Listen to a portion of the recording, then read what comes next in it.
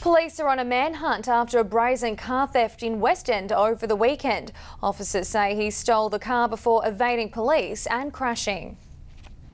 At 8:40 on Saturday night, the man approached his victim while he was unloading this red Jeep on Humphrey Street in West End.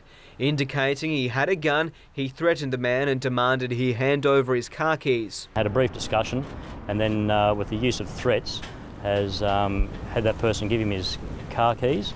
He then jumped in the car and sped off, soon attracting the attention of police. Driving erratically, it was too dangerous for police to intercept. Police did attempt to intercept and apprehend the offender. However, the vehicle, in the manner it was driving, continued to drive throughout the evening. It wasn't pursued further.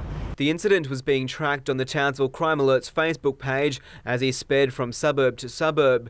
Then the joyride came to an abrupt end when the driver crashed in Mundingborough. The Jeep smashed into a moving car as well as two parked cars before fleeing on foot. Not something that we see in Townsville, and it's certainly something that we're quite alarmed about. And fortunately, as I say, it's not something that we see very often at all. He's around 180 centimetres tall with a slim build. Stavala, WIN News.